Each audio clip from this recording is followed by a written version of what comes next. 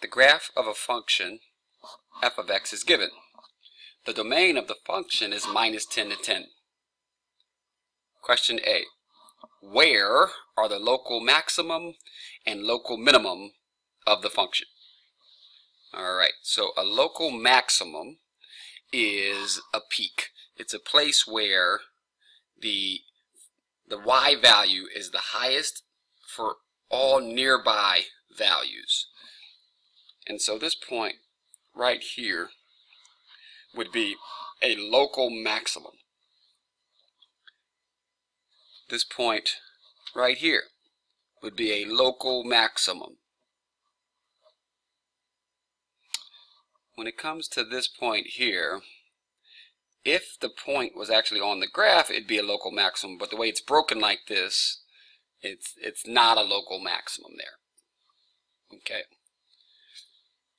And so local maximum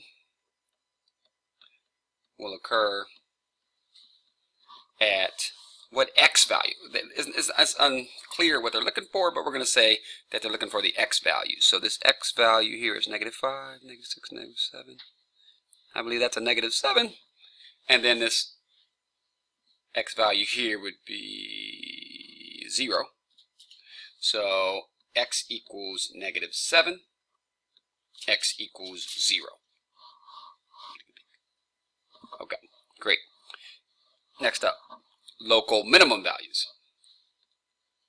And so we're looking for the opposite of that. We're looking for a little valley.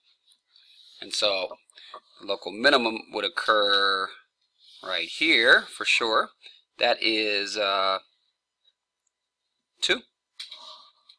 And nowhere else.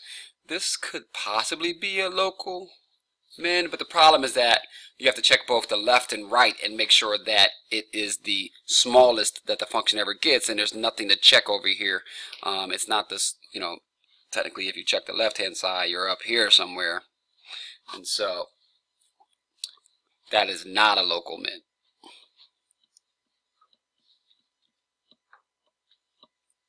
Alright, great. So we have x equal 2 is the only local min.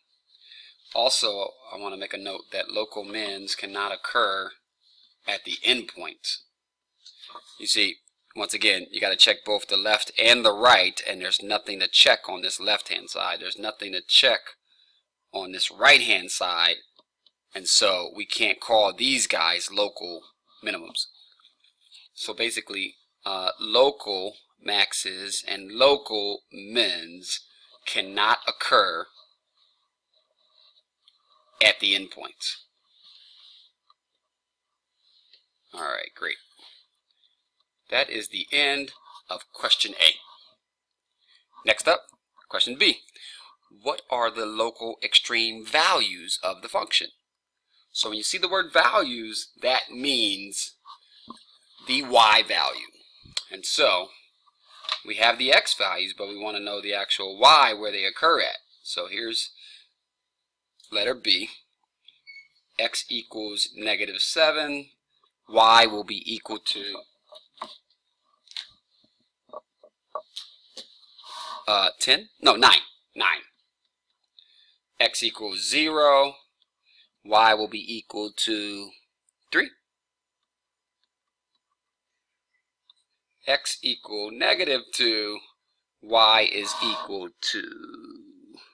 What am I saying -2? I'm sorry. +2. What am I talking about here? -2. X equal 2, and then y is equal to 0. So these are the local extreme values. These guys are local max values, and that guy is a local min value. Okay, great. Letter C.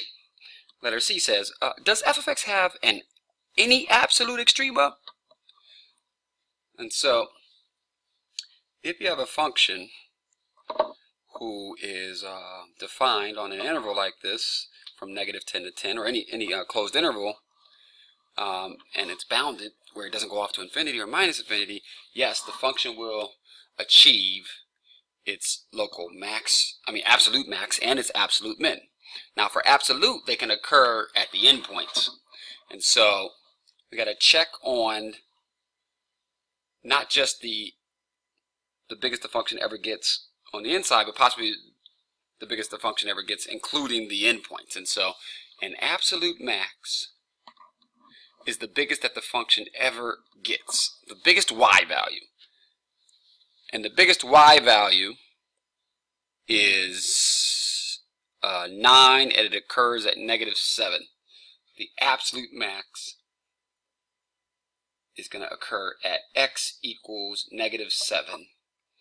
The absolute min is going to occur, the smallest that the function ever gets, because this dot is closed here,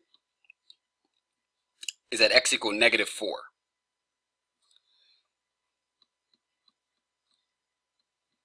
Okay, so you can be an absolute min and not a local min on the inside. That's possible. In letter D, the question is basically, what are these values? And so we have when x equals -7, the y value is 9, and when x equals -4, the y value is -2. And these guys are the absolute extreme values.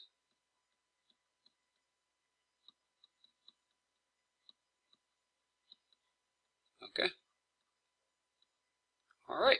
That's it for that question.